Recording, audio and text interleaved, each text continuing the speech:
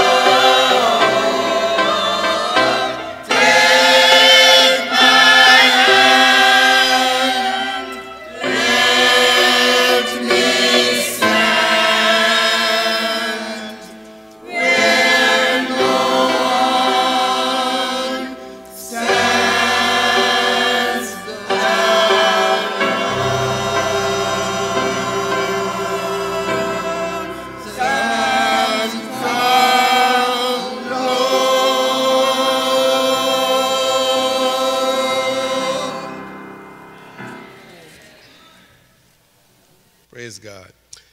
Today I want to talk a little bit about a multiple of concepts.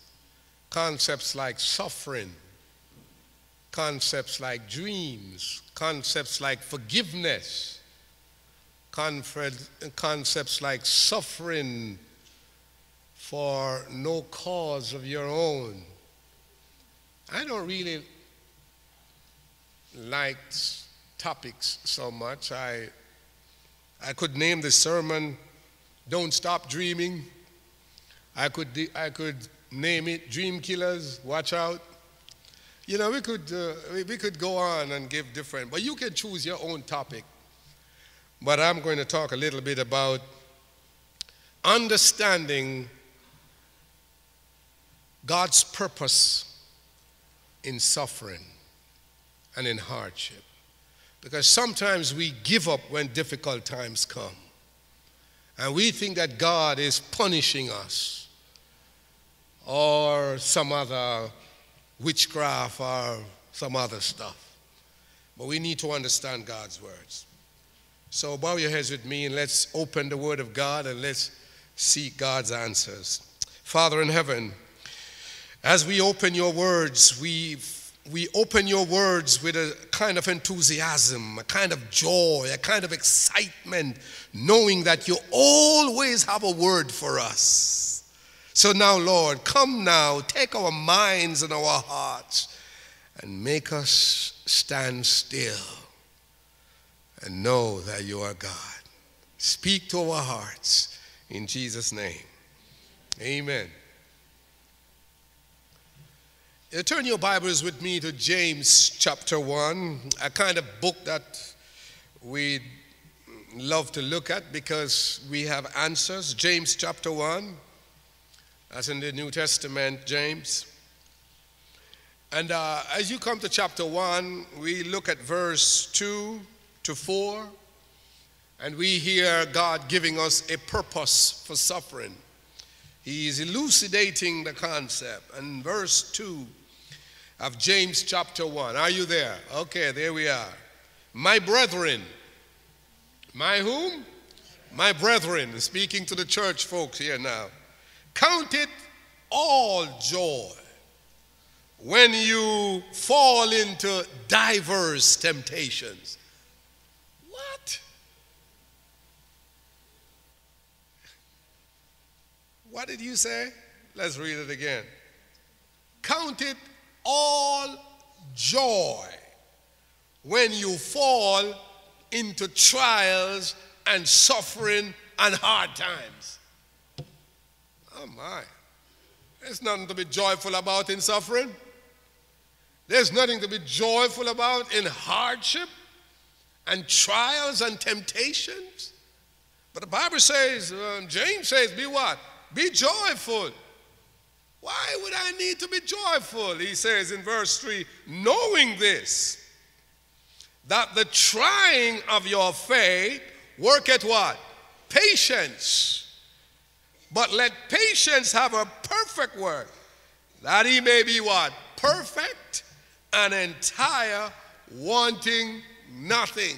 In other words, James says, when you come into some suffering and some hardship and some trials, don't get discouraged. Don't complain and cry and mope. But what you should be doing, you should be happy because God is remaking your character. He's bringing you to a better state of perfection. Wow. My Lord, I hear you. The end result is nice, but I don't like the process. If you could just skip the middle, bring me to the end, I would be okay. I want to be perfect. Yeah, I like that. I want to have a good character. I want to be strong. I want to be victorious, but save me the suffering. We don't like that.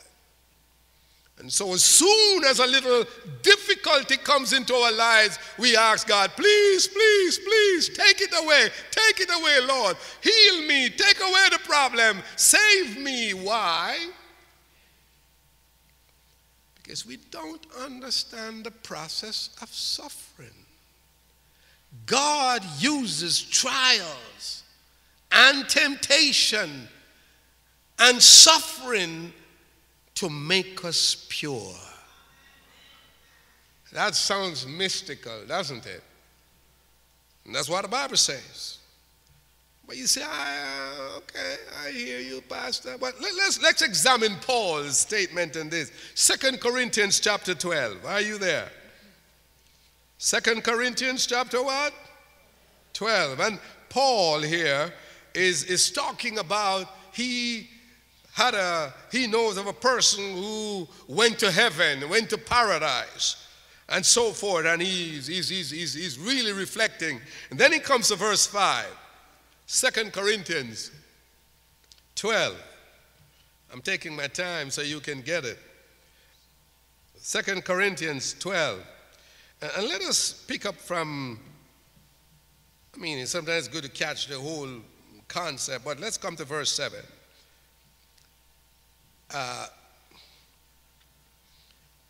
Let's read from 5 because you might not get the full. Of such an one will I glory, yet of myself I will not glory, but in mine infirmities. What? You're glorying in your sickness?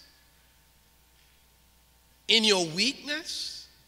You are triumphing like it is something awesome? Paul says yes. And then in verse 6 he says, for though I would desire to glory, I shall not be a fool, for I will say the truth. But now I forbear, lest any man should think of me above that which he seemeth me to be, or that he heareth of me.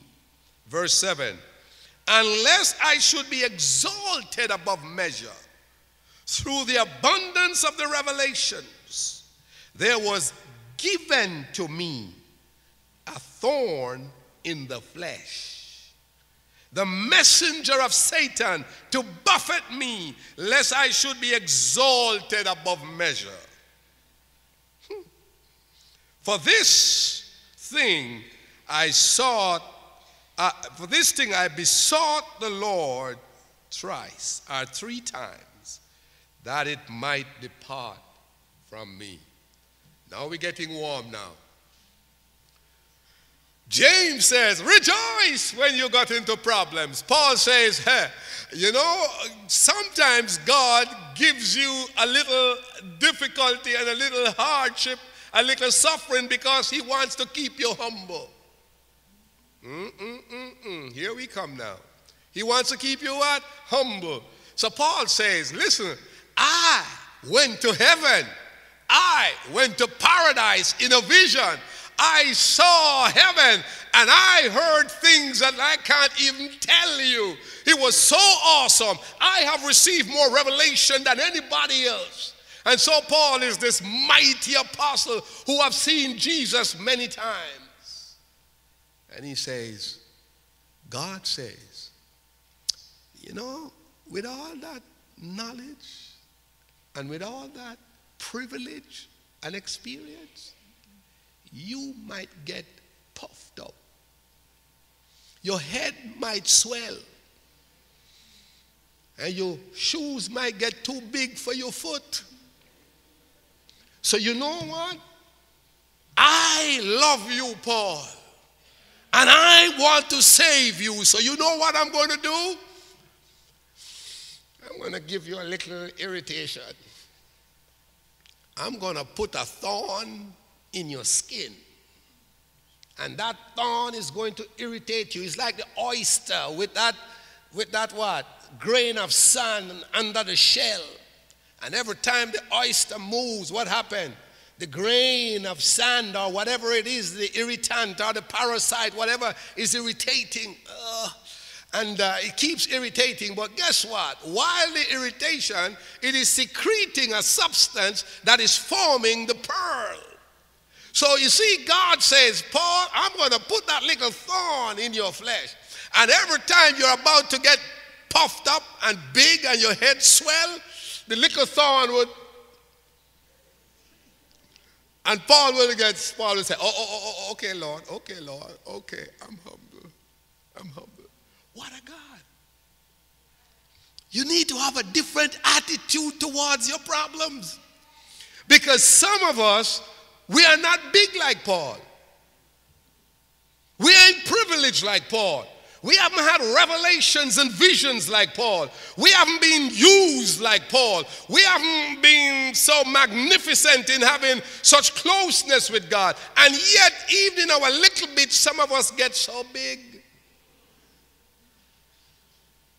We used to have a young lady in our community. She was a Christian girl, and she was also educated. And let me tell you something. When she's walking through the street, she's up like this.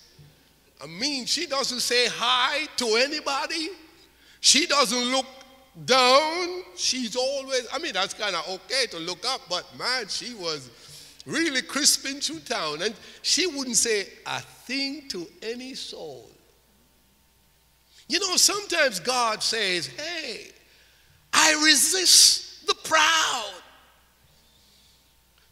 but I give grace to the humble. You see, you don't understand sometimes why you got that problem you have.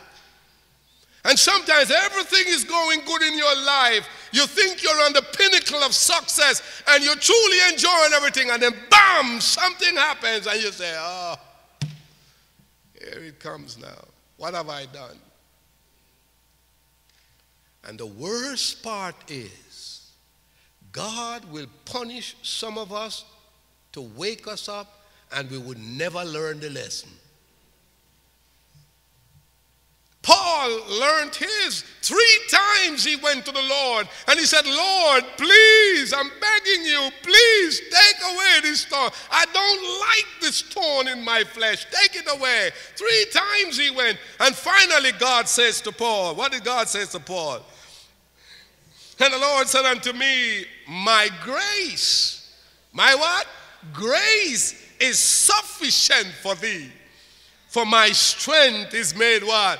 Perfect in weakness. After Paul got that answer, you know, it is in red in my Bible. It is in red. It means that's the word of the Lord. After he prayed, when you are going through your hardship, you need to pray and God will answer you. He always answers and tell you why you're suffering. But you must be listening. And then Paul says, I got you, Lord. And when he got the message from God, he says, more gladly, therefore, will I glory in my infirmities, that the power of Christ may rest upon me. Therefore, this got me. Therefore, I take pleasure in infirmities. Oh, my Lord. I take pleasure in suffering. I take pleasure in hardships. I take pleasure in difficulties, in reproaches, in necessities, in persecutions, in distress. For whose sake? For Christ's sake. For when I am weak, then I'm strong. You know, brethren, as a pastor for nearly 40-something years now, for 35 years now, you know what I have learned? I have seen saints humbled. Oh, yeah. I have had some saints in the church who became too big. They became too big for their size. And they became so puffed up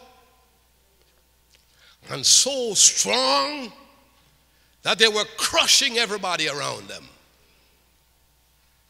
I remember in a particular church, this lady, she fears neither man nor God. She tells anybody anything that comes to her mind, whenever it comes to her mind. She fears no one.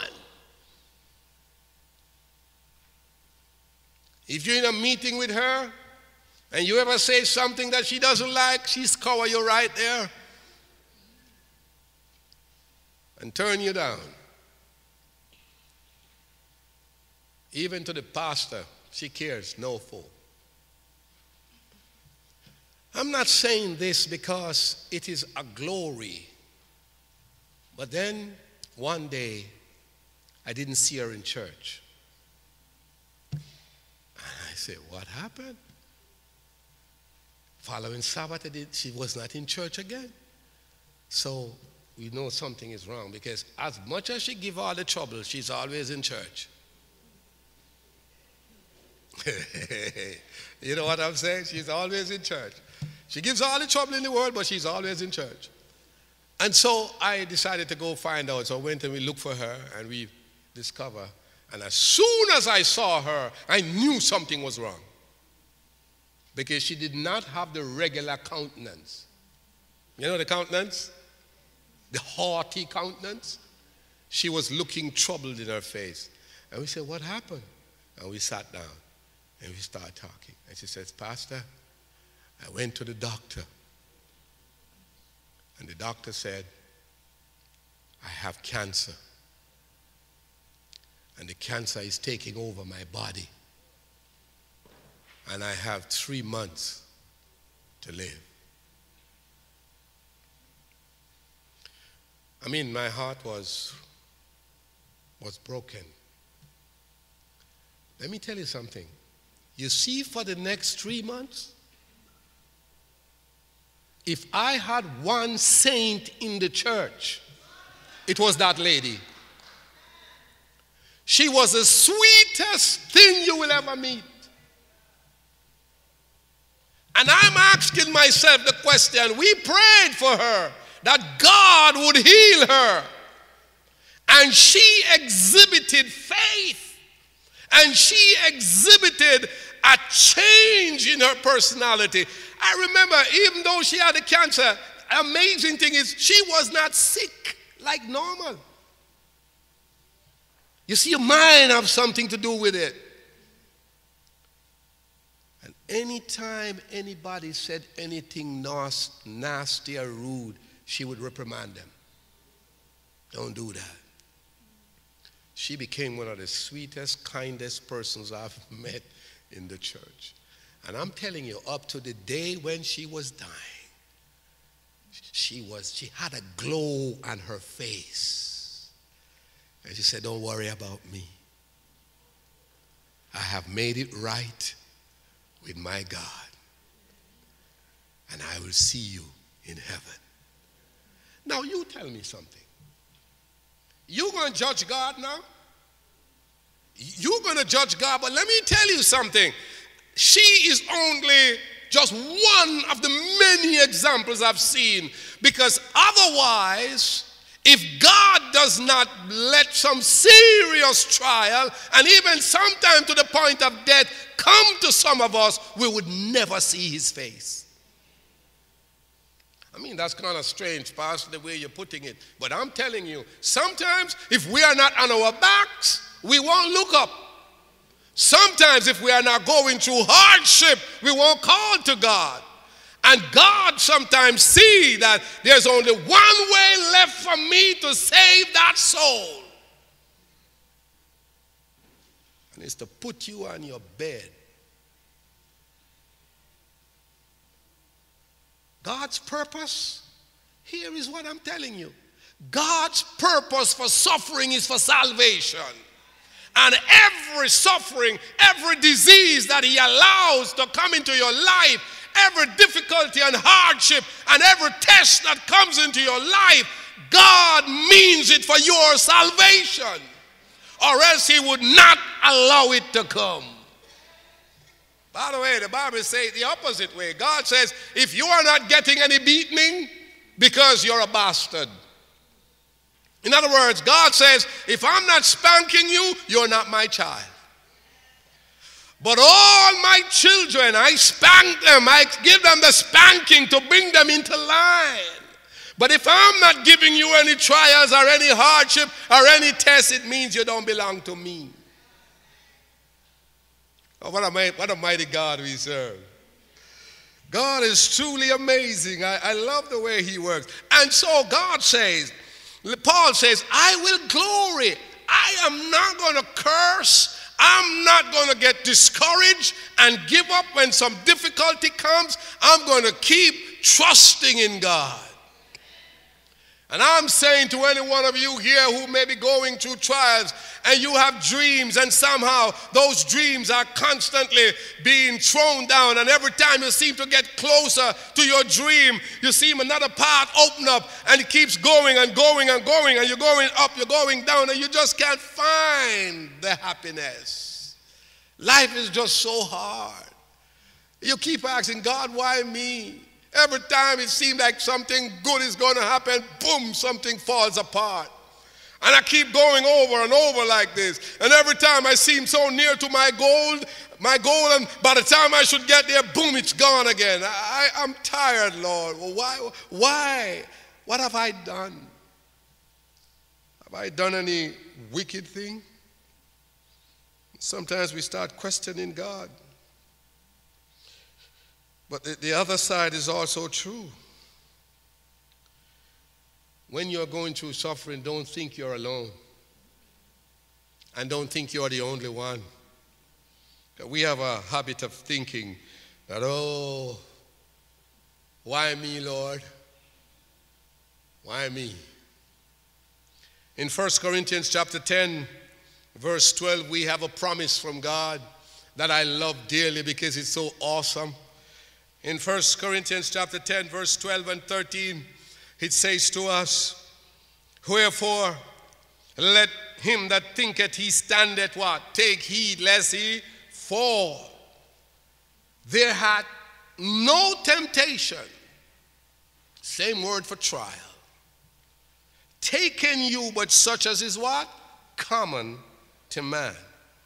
But God is faithful, who will not suffer you to be tempted above that ye are able. Oh boy. Oh no. But will with the temptation also make a way to escape, that he may be able to bear it. Wow. Have you ever been tempted? Ridiculous question, Pastor. Have you ever been really tempted? Tempted until you start perspiring heavily. You don't know what I'm talking about. I mean, tempted until you start shaking. And you don't know what temptation is.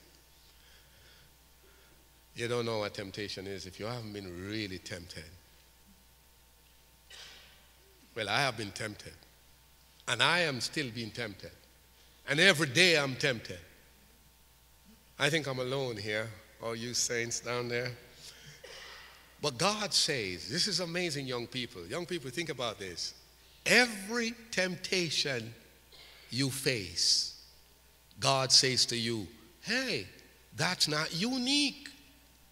So don't think it's unique and you're the only one going through that kind of temptation. And God says, listen, with all and every temptation you feel, listen, God will not allow you to be tempted beyond your strength. He will not make the temptation overpower you so that you have no strength to conquer it. I'm going to tailor the temptation right to your ability to handle it. And if you don't have it, I'll give you the strength to deal with it. Oh boy. So, what about those temptations that we are constantly falling to? And like Eve, you know, we say to God, well, it's not I am not to be blamed. It is the serpent. See, the serpent is the one who and beguiled me.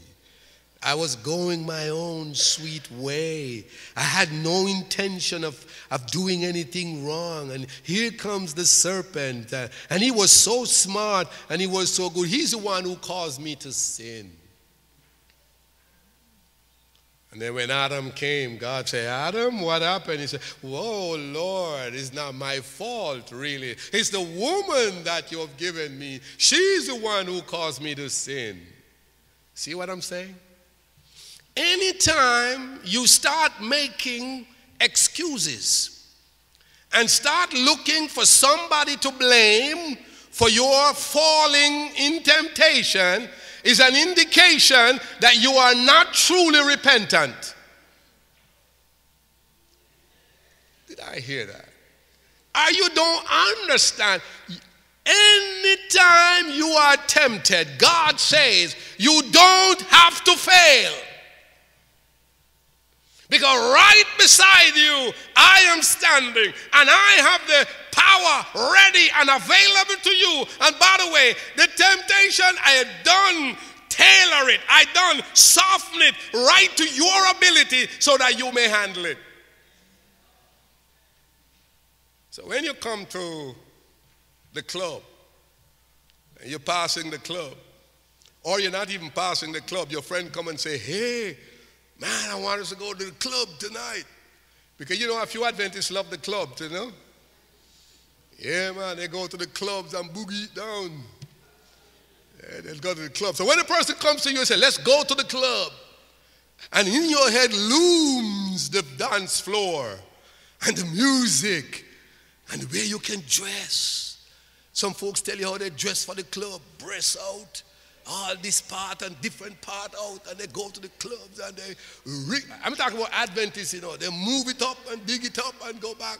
So when that temptation hit you, and you say, God says, guess what? I softened the temptation so that you would not have to say yes. But you know what some people say? Well, you know, it was so-and-so who invited me. I didn't plan to go, but so-and-so invited me. And I didn't even want to go in, but they were pulling my hands. You know those kind of people? Or you have your boyfriend, and you're already planning in your heart that no sex before marriage. And he says to you, come on, sweetheart. Just come in the room with me. Nothing is going to happen. I'm a strong guy. I have self-control. You don't have to worry. Just come on in the room with me. You go in the room with him, and he said, well, you can just lie on the bed beside me. Nothing is going to happen. I'm a guy with self-control. And he said, lie on the bed, and then next thing, he said, well, you can kiss me. I'm not going to lose any control. I'm going to be good. And then boom, from kissing to, you know, and then boom, next thing, you're in serious trouble. And then you come out and you say, it's his fault. It's his fault. I didn't want to go into the room, but he forced me to go into the room. God says that cannot go in a court. You have your own mind and you have your own will. You need to know your own strength, and you need to know what you can handle. And sometimes the sad truth is you don't know. So the best thing to do is not to go so close to temptation without yielding to it. The best thing to do is to stay far from it. You see, that's the best thing? Yeah, so I say in my house, if she's not here, right? She's not here. I don't want to say anything. She's here. She's here, eh? Oh, she kind of mashed up the business now because I wanted to make an analogy. Well, I think I can make the analogy anyhow. I would say, parents, if you have your children and they start courting, are having a special friend, and they come to your house and they go into their rooms, tell them the door must be left unclosed. I didn't say unlocked. So don't confuse unlocked with unclosed now. It must not be closed. It must be opened wide enough. that just by passing, I can see what's going on. You have some children who come to your house, and all of a sudden they come in because they are bosses, and they go into their room with their significant other, close the door, and nobody dare open the door. Not in my house. It is your fault if anything goes wrong in the house, because God holds you responsible for maintaining the kind of discipline that shuns the appearance of evil. Now, you're not saying you don't trust your children. Of course you trust them. But you can't put fire in your bosom and don't expect to get burned. So the principle of the Father, I follow that principle. I followed that principle myself when I was courting. No closed door. Because I know the power of the human nature. You don't know, so I forgive you. You don't know what I'm talking about. But temptation is not something to play games with.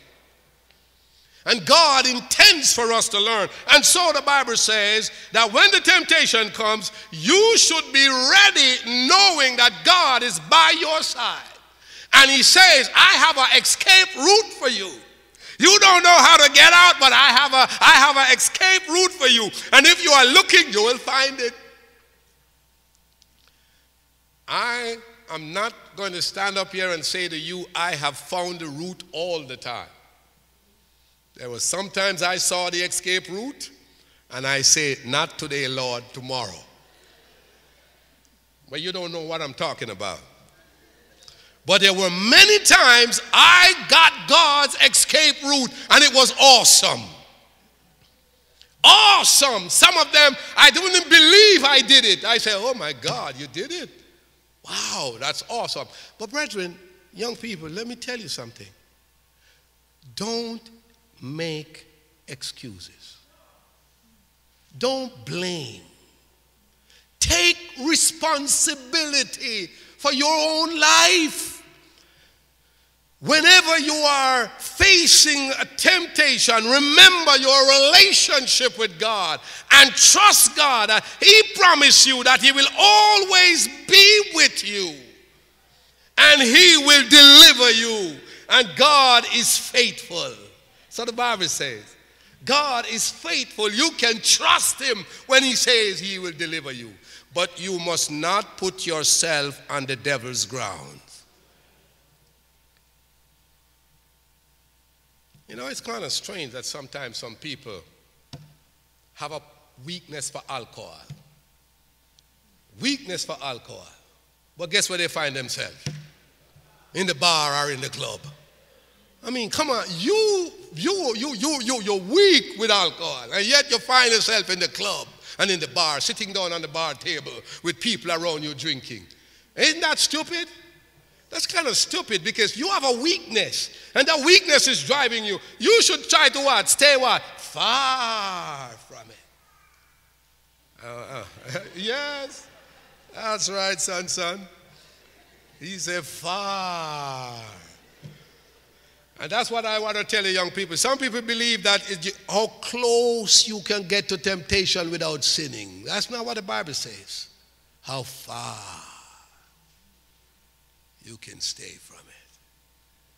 But you know, the trials that God brings into your life, here is this one. Ellen White says this too. She backs up that thing. She says, every temptation you face and you fail, you become weaker for the next one. Oh my goodness. Every temptation you face and you fail, you become weaker for the next one. But she flipped the coin and she says, every temptation you conquer and overcome, you become stronger for the next one. Wow. So here is the danger. Here is the danger. Listen to me. Oh, God, be merciful. Here is the danger. The more God reveals to you, and the more knowledge you have of God's will, is the more dangerous it is for you to yield to temptation. Why, Pastor? Listen. Every time you deliberately yield to temptation, you weaken your will. And your will becomes so weak that it becomes enslaved. That is what we call something like addiction. And you find you can't resist it anymore. No matter how you try, you're going to do it. And that's what happened to a lot of people for their life. They are slaves. They have told lies so much that today they lie naturally. There are a lot of Adventists who can bear witness with me that lying has become a habit and a lifestyle. You know why? Because every time we tell the one little white lie and the one little pink lie and the one little yellow lie, we end up telling a big black lie, and then after a while we find out that by our characters we are just liars. And we seldom tell the truth. Some people, even when you find their hands on the gun, they say, I was just, trying to feel it to see what it feels like. But every time we yield and fail, we become weaker and weaker. And that's why today the church is so weak. Because if we are honest, there are a lot of us who are habitual sinners. Habitual sinners. We don't even fight temptation anymore. And by the way, we choose the ones we want to fight. Some of them, we muscle up for them. And we fight them. But there are others we say, come to me.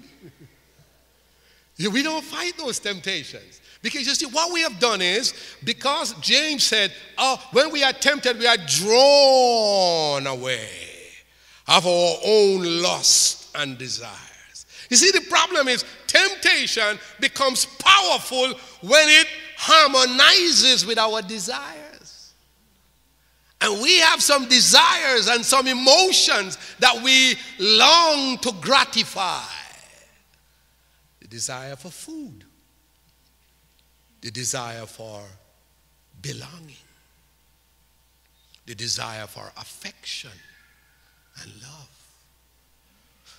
That's why some people are so vulnerable, because of the desire for affection. The slightest little person come by and touch you and say a nice little word,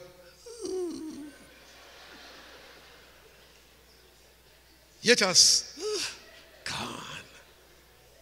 Because you're so hungry for attention. You're so hungry for affection. And sometimes parents, watch out now. Don't condemn them. Because sometimes it is our lack. Here is a child coming to a mother. Mama, hug me. Mama say, I'm not the huggy type. You're not the huggy type. Your children needs to be hugged. Come on, brethren, you should, what am I talking here? You need to hug them. And you need to say nice things to them. Alicia has a dozen or much terminologies. If she falls for a guy, it cannot be for lack of affection and love. Because she knows the first guy that comes along and say, oh, you're so beautiful. Oh man, heaven must be missing an angel. You know those kind of statements? Yeah.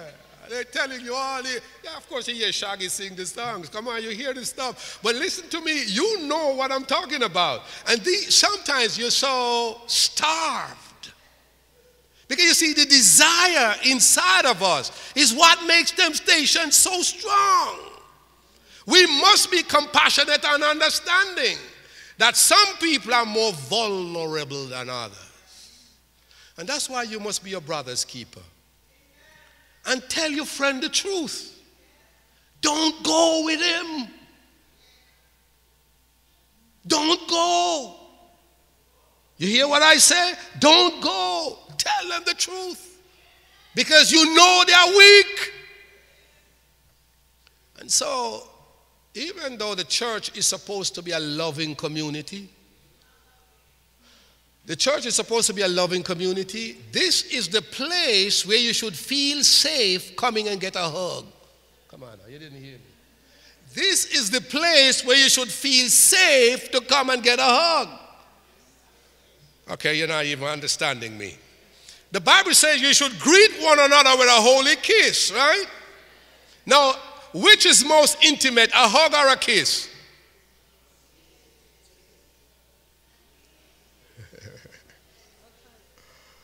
A holy kiss, I said. Did I say a holy kiss? The kiss must be pure. Come on, the kiss must not be ulterior motive. The kiss must not be, I've been waiting for this moment. That's not what the kiss means. A holy kiss means you are my brother or my sister in Christ. And I want you to know that I love you. And the same thing with a hug. It must not be, it must be, and let go. You know, it must not be. You know what I'm talking about? You must make that hug reflective of something that is what? Pure. However, friendships are not all equal. Oh no, Pastor, watch what you're doing now. You might get into trouble and you can't come back. Friendships are not all that equal. For example, let's say this is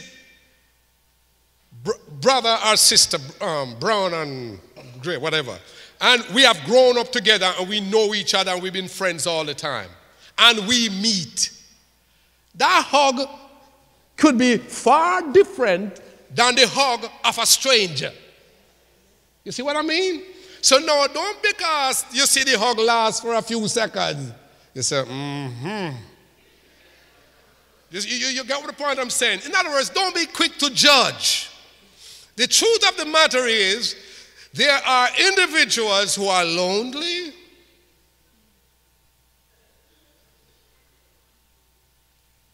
and sometimes they lack affection. Brethren, that's why the devil takes advantage of us. He knows our weakness. And he knows that this is a church. This is where you come. And this is where you're supposed to find that kind of clean fellowship and support. So that when this sister or this brother comes in and they get a hug, somehow, that's all the physical connection they get for the entire week. They get it here. So it must be wholesome and clean. Come on, Pastor, why did you need to say that? Westmount don't need to hear that. And so God, in his infinite mercy, allows us to come into these situations in life because he's teaching us how to be strong. And so every time you come into a temptation, watch your desires. Take careful note of them.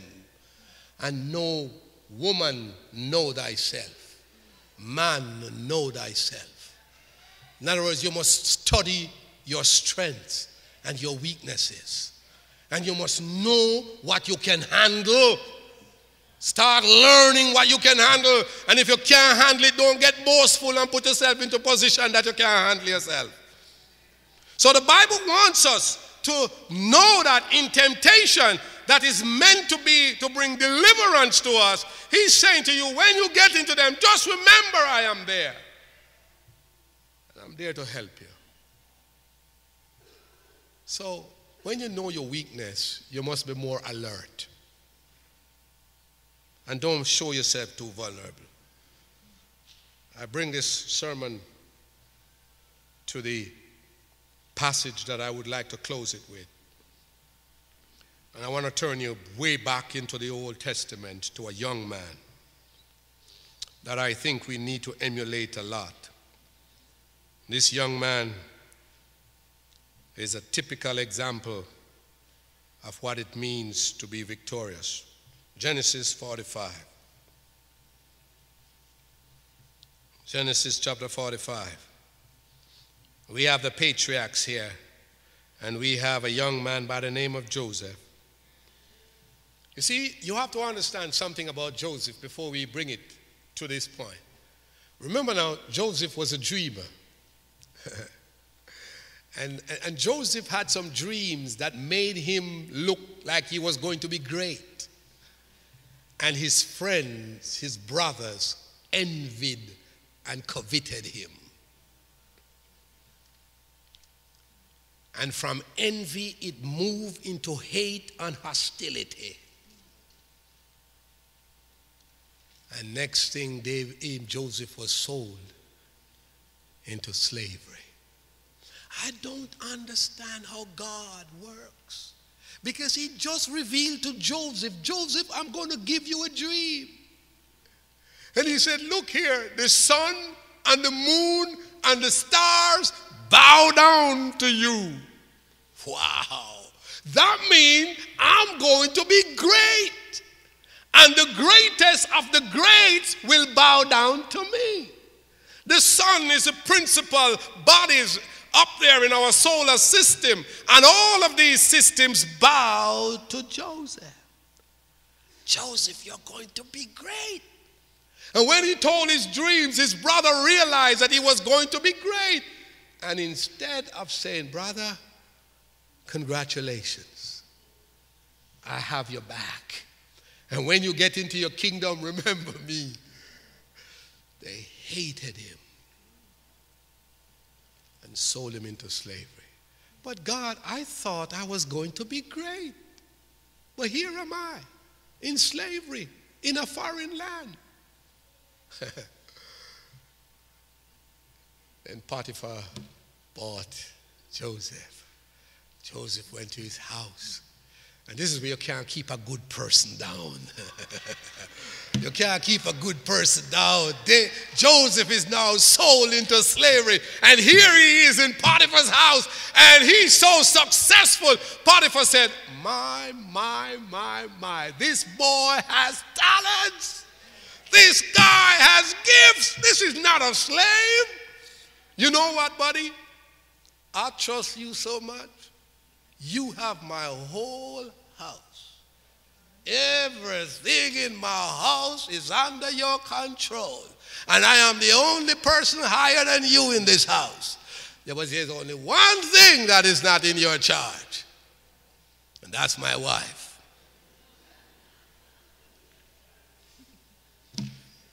And Joseph said, you don't need to tell me that. Joseph in his heart said, you don't need to tell me that. Not because I'm in slavery. Not because I'm down here in Egypt, you think I don't have character. You think I am not God blessed and God gifted.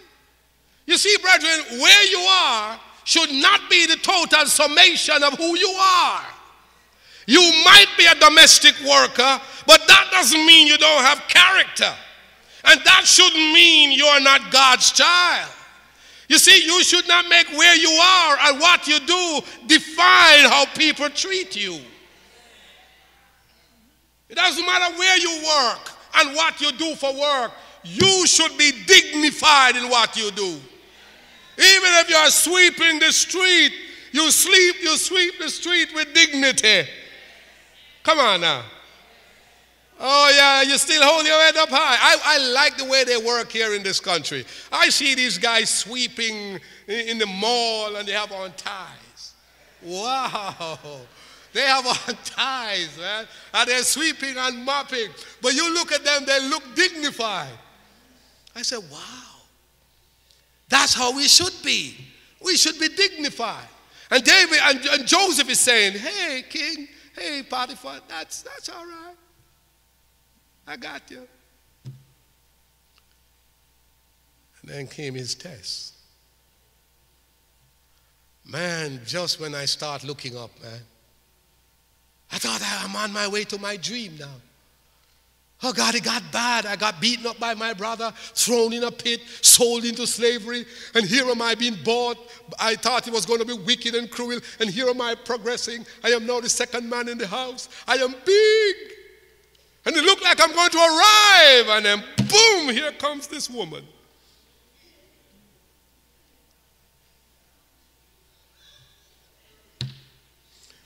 Just when I thought I'm going into my dreams. And Joseph said, come on now, lady. I might be a slave in your house, but I'm not a slave in my heart. See, you need to know that. And I say to people who do domestic work and work for some of these big shots, don't let them use you. Because some of these bosses think that because you're working with them, you are their property. And because they hand you a check at the end of the week or at the end of the month, they believe they can do anything with you. But you must hold your dignity. You must say, I'm working with you and I earn my wages. And don't be licky-licky. Licky-licky. Don't be licky-licky. The Bible says, be content with your wages. You know, I lift my hat to those young ladies who work with some of these big guns, who like to come and flash their wealth before them, and then invite them into situations. And these young ladies who can say, I'm sorry. What do you want? They're always coming to you. What do you want? What do you want me to buy you? What do you want me to get you? Say, thank you very much. Because nothing is free. Did you hear me? Nothing is free. It's a form of grooming. Yeah, so you take one gift, you take two gifts, you take three gifts, you take four gifts, and then he says, okay, it's time for me to get a gift too. Yeah, that's how it comes. He get gift one, gift two, you get gift three, gift four. It's now time for him to get his gift.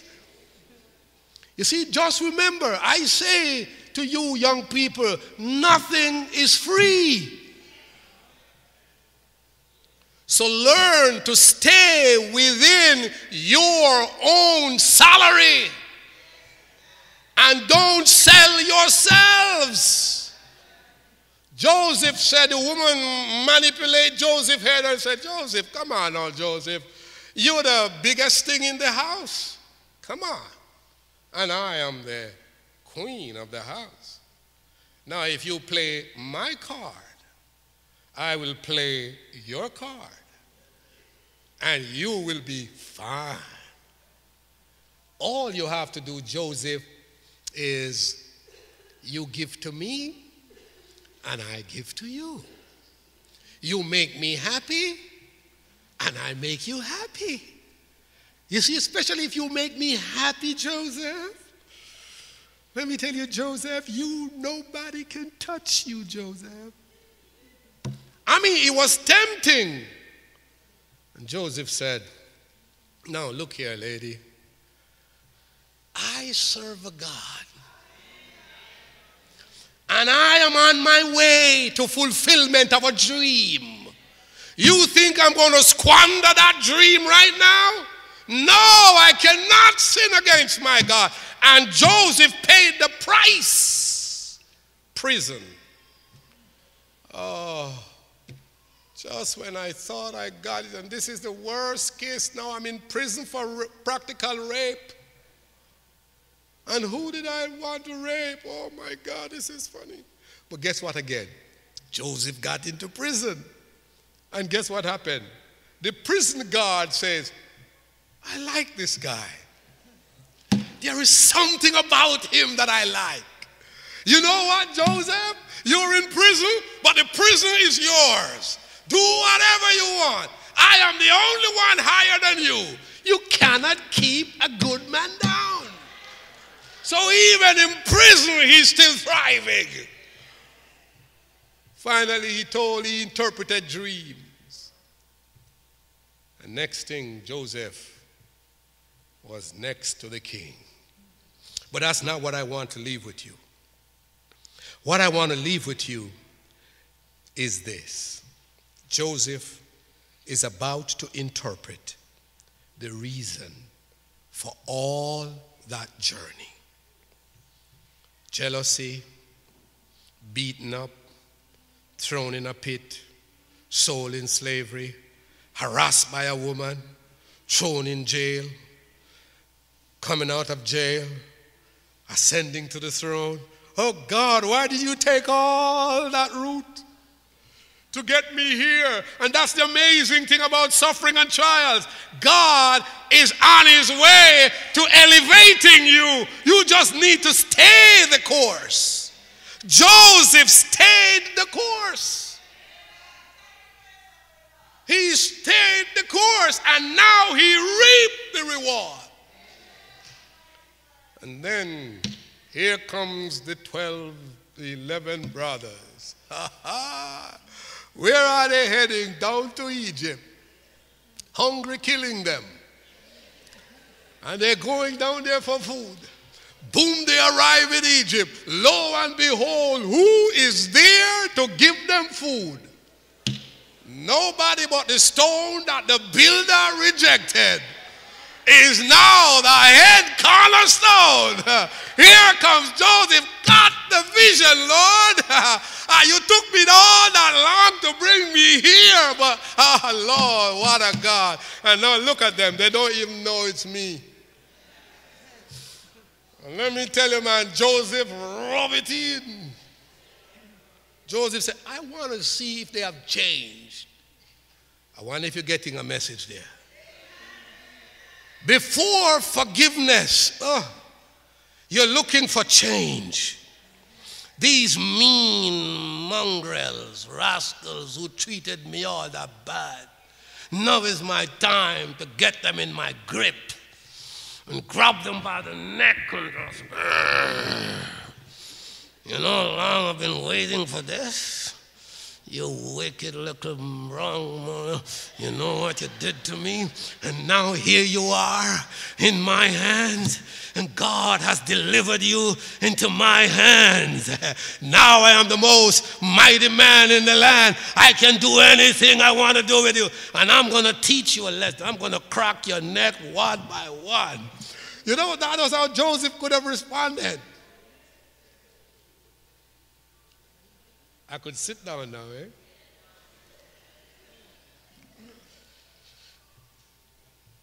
Brethren, when you're on your way to glory, when you're on the way to the fulfillment of your dreams, anything God took from you, you don't need it.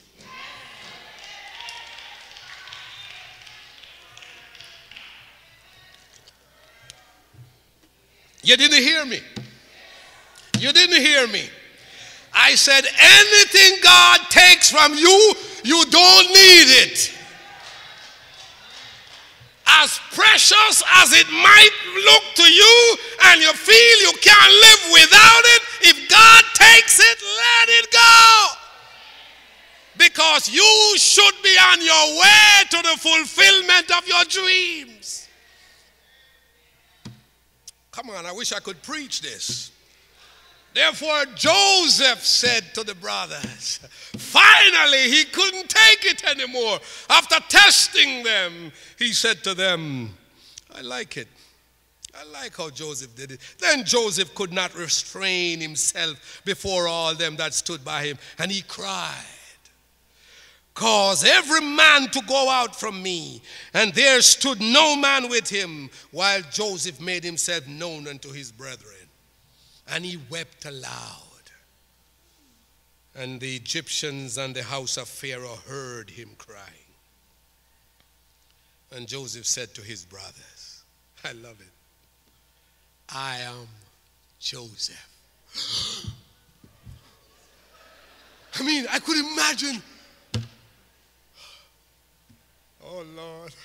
You know, like when you're going to get beating from your parents, and you finally discover your parents found out. You start to say, ooh, you really start to rub on the place where you don't get any hit yet. Yeah, this is it now. It's like, oh my God, we're finished now. I am Joseph. And they are looking for fire and brimstone and hell to pour down on their souls. And Joseph said, doth my father yet live? Oh, wait a minute. It doesn't seem like he's going to kill us yet. And his brethren could not answer him. Of course you couldn't talk. By then you'll be saying,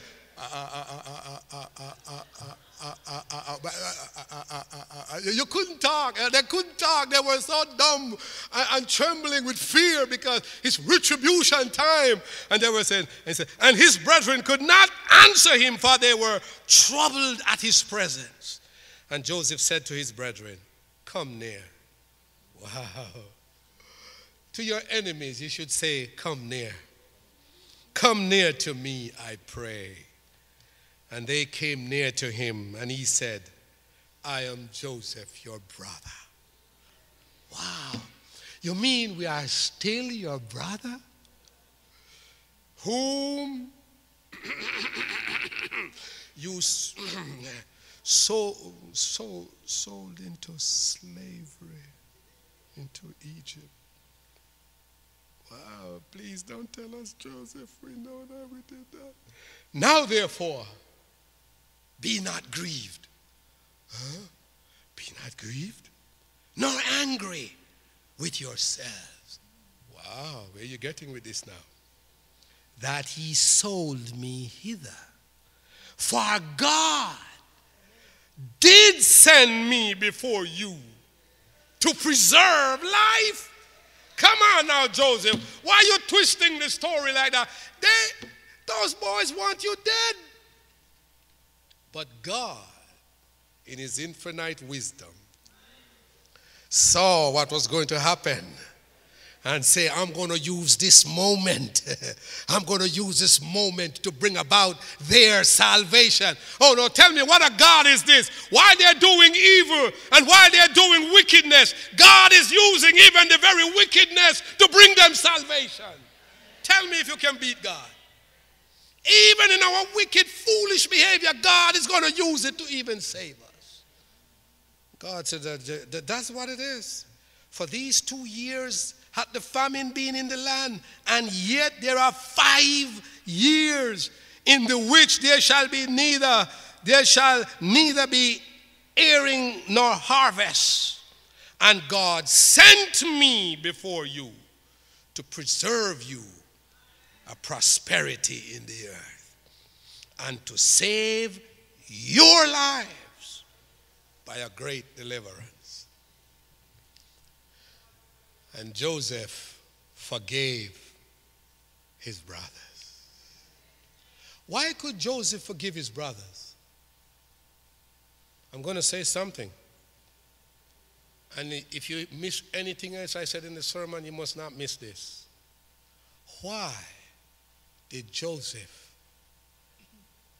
forgive his brothers? You know why? He now understood God's purpose in his life. He now understood why God took him through this journey. And now he's become a deliverer. You see, that is it. Listen to me now. If you cannot forgive your enemies, it is because you have not learned God's purpose for your life. if you understand God's leading you in your life and God's leadership in your life, you know when he brings you to a place where he says, now is the time for healing. Because even though you cannot work the math out and know why you had to come this route, why you have to come this way, I, your God, I will show you at the ultimate what is my purpose for your life. And it's now time to forgive. I'm telling you, if Joseph did not understand that, those boys would have been in serious trouble. They would have to spend at least 12 years in prison before he let them out. Here is a little nuts. I finish. Let me not frighten you. Think, Pastor, don't go on anymore, please. But listen to this. Listen to this, though. I'm making an appeal.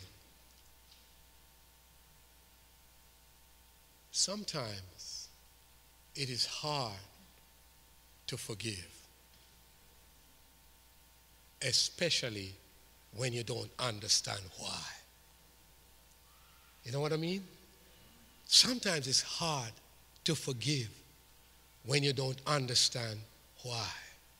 But if you stay close to God, and if you maintain your character, and if you follow your dreams and the path that God has mapped out for you, when you arrive at that place like Joseph, you will know. Time to forgive that husband.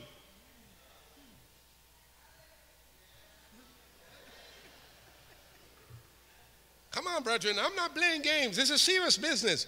Time to forgive that wife.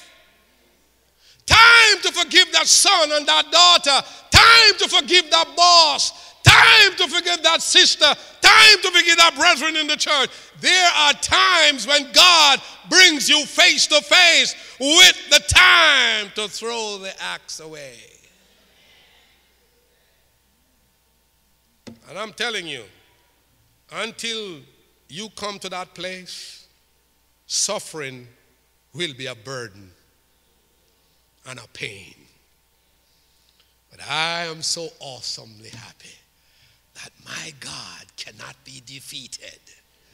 God cannot be defeated with evil because he turns an evil situation into good. And that's why you can say every time somebody hurts you, don't cut their necks. You know why? If God allowed them to hurt you, God has a plan. Come on, no, you didn't get that. Come on, no, you didn't get that. If God allows them to hurt you, it's because he has a plan. And if he does not have a plan, he will not allow them to hurt you. If you are his child, he will not allow you to suffer unnecessarily. But if he allows you to suffer, it means he has a plan. And knowing that every trial is bringing you into perfection. Walk into God's perfection. Walk into the fulfillment of your dreams. And pass over those hurdles. And you will arrive in your destination. Let no one kill your dream. Let no one stop you from attaining your goals. Christ-likeness is the highest to be reached.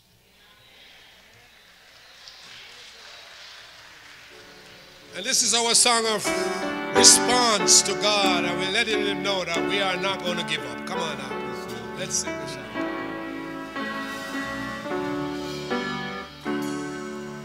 I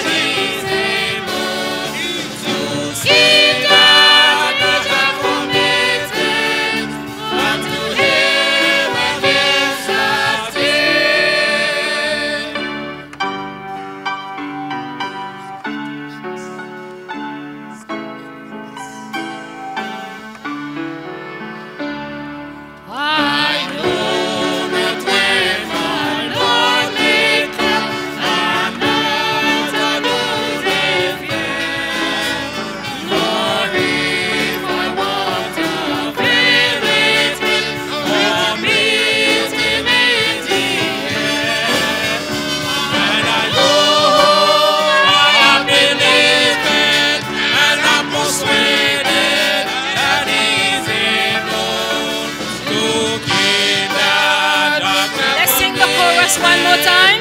From the hill against that day, I know that when I believe that I was persuaded. Yes, that is it. To keep my commitment and to bring you to your dreams. Unto him against that day.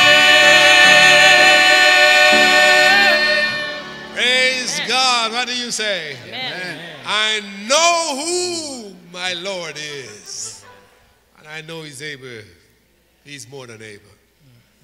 As I pray to close, brethren, this is your opportunity.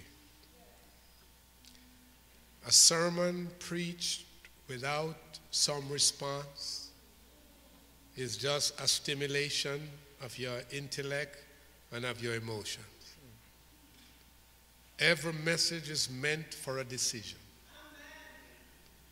And God is bringing that into your life right now, and he's saying, I have a plan for your life. And I'm on my way to fulfilling that plan. Cooperate with me. And to every milestone I bring you, and I elicit a response from you, give that response. And in your journey, this may be the moment for forgiveness. Let us pray. Father in heaven, I know you're not telling us that you have pleasure in seeing us suffering. I know you're not telling us that when we are hurt, we should not respond and say we are feeling pain, because the pain is real and the hurt is real and the suffering is real. But you have a plan. For it is in the suffering, it's in the hardship, it's in the trials that we reach out to you and take your hands. And I'm saying right now, Jesus, I want your help. I want your strength. I want to reach my dreams. I want to reach my full potential. I want that character. I want that victory. I want to be an overcomer. Give me the strength to forgive and to forget and to let go, so that the healing might come. Those who are going through difficult times, oh Jesus, be with them. Be beside them. Be over them. Comfort them and remind them that this too will pass. Yes. And the reward will be joy in the morning. Yeah. Bless this church and be with those who are going through hard times, and help them to arrive at the desired goal you have for them. And may there be victory and deliverance in Jesus' name. Amen. Amen.